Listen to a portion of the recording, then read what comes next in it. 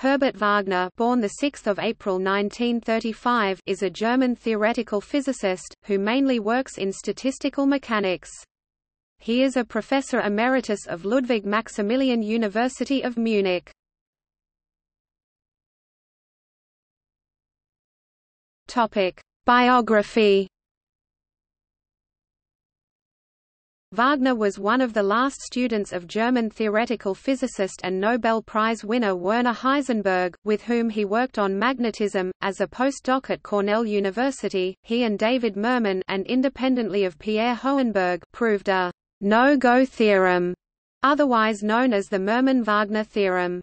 The theorem states that continuous symmetries cannot be spontaneously broken at finite temperature in systems with sufficiently short-range interactions in dimensions d 2 d leq 2.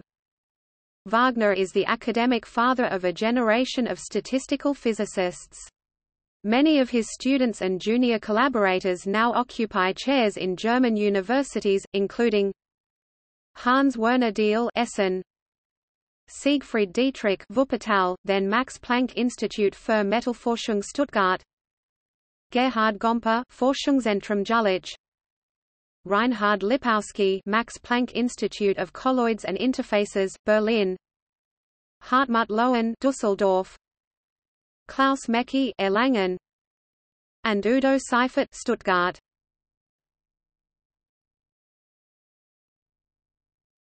Topic: Awards.